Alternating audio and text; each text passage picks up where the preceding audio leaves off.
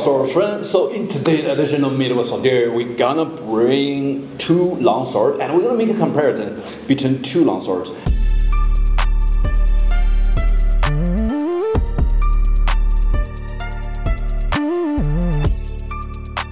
The biggest difference lies in the blade material. One is pad welded and another one is spring steel, which is a two material which we commonly use in soldier factory. So let's try to make a comparison and to see which one you're gonna like or you're gonna pick from our website. Alright, so let's get started. I'm gonna start from spring steel one. Alright, to be honest, I have been seeing this a lot. Spring steel has like a really good flex strength and also the edge rotation is pretty good. So let's try to appreciate this longsword we just created. So start from the overlook of the sword. So first of all, it's like really a plain leather wrap scabbard and also with those stainless steel fittings as the protection of the tip and also for the collar right here. So this is like a really common practice as well. And to be honest, all those even the crossguard and also the pommel is made of stainless steel. And the reason why we design using the stainless steel is because you don't get a lot of erosion. Sometimes when you have this sword in your home, in your backyard and also some outdoor lives, it might get some like dirt or some water splashing on it.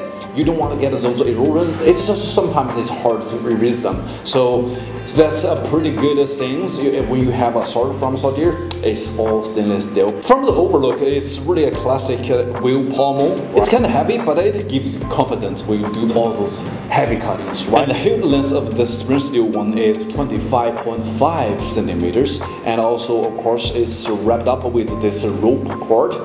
It feels really comfortable. It just hold it with your bare hand and it can easily absorb your sweat when you use it a lot. It has like a really strong grip right there. And also talking about the crossguard, the length, to be honest, it's kind of different from these two swords. This one is 25 centimeters crossguard. Remember, especially some common practice in soldier, we have this 21 centimeter crossguard, the length I'm talking about. And also, let's just unsheath the blade and take a clear look of this blade. So very classic. Actually, this is one of our best sellers for this longsword. If you based on the Short typologies, it's type 15A, designed to the historical craftsmanship, and this is the spring steel you will have. And also the blade length is 90 centimeters. So this is a really common practice. When you have it from a soldier, the longsword, the blade length normally is 90 centimeters. The whole length of this blade is normally around 130 centimeters. And also you will see this beautiful ridge line all the way to the tip right here. So now we have to talk about the thickness of the blade.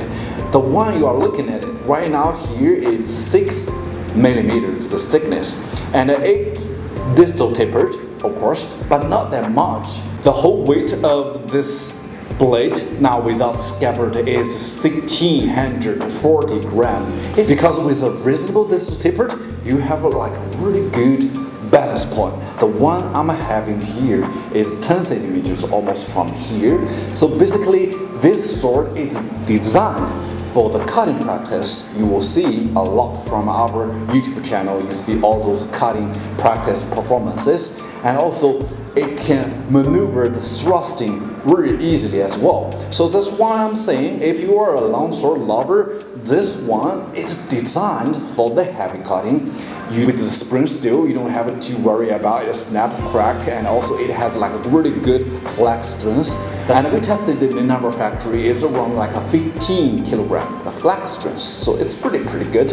And also the width. The width of the blade right here you are looking at is 5 centimeters and all the way to profile tapered all to the tip right here, and it looks slim but it feels really comfortable. And the thickness of the blade near here is 3.5 millimeters. So like what I said, it's not distal tapered very much, but it can bend all the weight of the crossguard, the pommels, and it made a really good point of balance, so you have the confidence and very comfortable to do all those cuttings and also do the thrusting maneuvers as well. With a good balance point and with the right thickness of the blade, you will just cut it just clean and beautiful. Alright, so this is pretty much everything about this spring steel. Now, you know what, I will just put it right here. We can make a better comparison. And now let's move on to this pattern welded. So from the overlook of this pattern welded, it's definitely different. Other than the tip protection, stainless steel as well, we have some like a laser engraving, those emblem on it to make it a little more authentic to probably the knighthood. To be honest, I did a lot of research about this sword before we design it. If you base on the OP-Shot topology, actually it's German longsword type 18B. So if you check, I'm not sure if I'm doing it right by researching online. You can also share with me your thoughts on this design, the geometries and also the design features.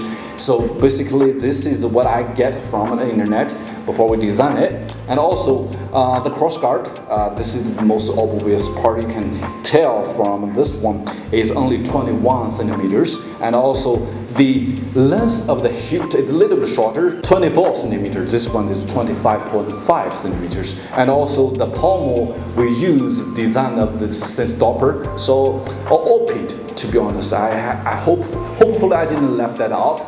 It's all pinned pommel right here. You will see a clearer look from here. So it makes this the whole latching and also the sword is reliable, and you don't have to worry about it. Just after a few cuts, you have to worry about it's getting loose or it won't stable. And also the whole scabbard fits in the sword is pretty good, like what I did right here. You see, it just fit in secondly very well, so very safe to use it. Now it's the time to show the true face of this pattern welded longsword.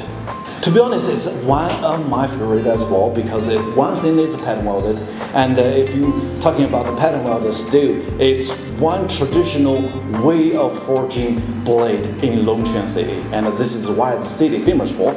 And also, it's lightweighted compared to the spring steel which we have here.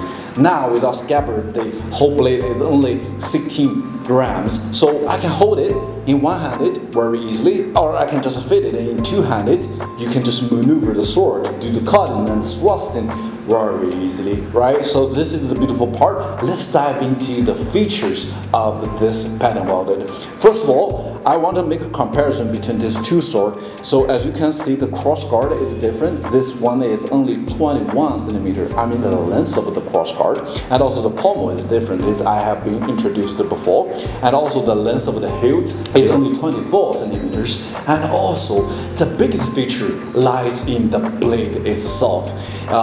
As you can see, the blade surface with the pattern welded pattern on it, so it's one thing that's different. But when you look at all the blade surface, you will see, oh, is that a fullers? Two fullers right here? No, that's not. It does not have the fuller on the blade, but with this tile design on the blade surface, so it not just decrease the blade, it has this diamond shape. It enhances the stabilities and also the strength of the blade. So now you check out this blade right here is also beautifully tapered so well compared to the spring steel one.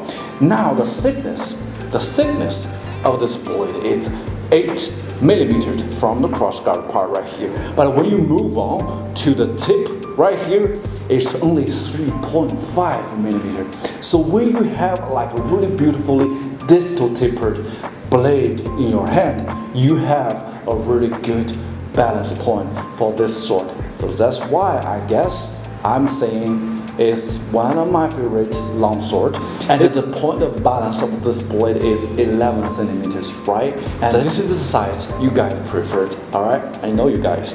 Alright, so basically with all those beautiful features right here, you have this beautiful sword right here. So now is the question, if you were knight, you gonna go to the battleground, which sword are you gonna use? You can leave your opinions on the comment sections, and also feel welcome to check out our website, soldier.com, to find this beautiful tool sword. And also, I believe you can make the right choices after what I reviewed and talk about this two longsword. Alright, so guys, stay tuned and stay sharp. Bye bye.